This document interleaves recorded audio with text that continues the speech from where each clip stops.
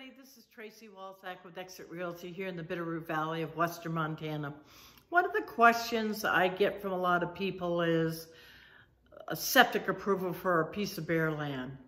You really want to make sure that you get that prior to purchasing your property, because you cannot assume that you will get that approval, and if you don't, that can really affect whether you can build on the land and also the future value of the land. So recently I was working with a buyer who had a piece of property he really liked, but there wasn't any septic approval. And so we were able to negotiate an offer with a seller that had that seller pay to have a backhoe taken out, dig some holes, and have the county health people come out, look at the soil compositions and some other factors, nitrate factors and some other things, and determine in fact that there could be septic approval. So that was a win for my client.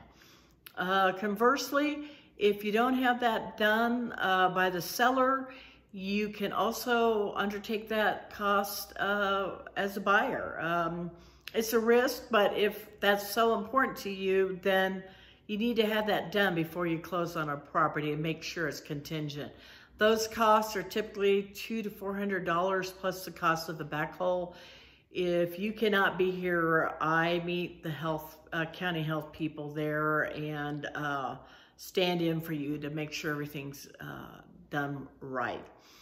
Another factor is that sometimes there are certain parts of our valley that have they have flood irrigation, they have certain kind of soil compositions that require what we call groundwater monitoring. And that means that the county, again, comes out and they look at the composition of the soil over time and determine if that is something that they feel comfortable giving you septic approval. So those are really things to consider when you're purchasing bare land here in Montana.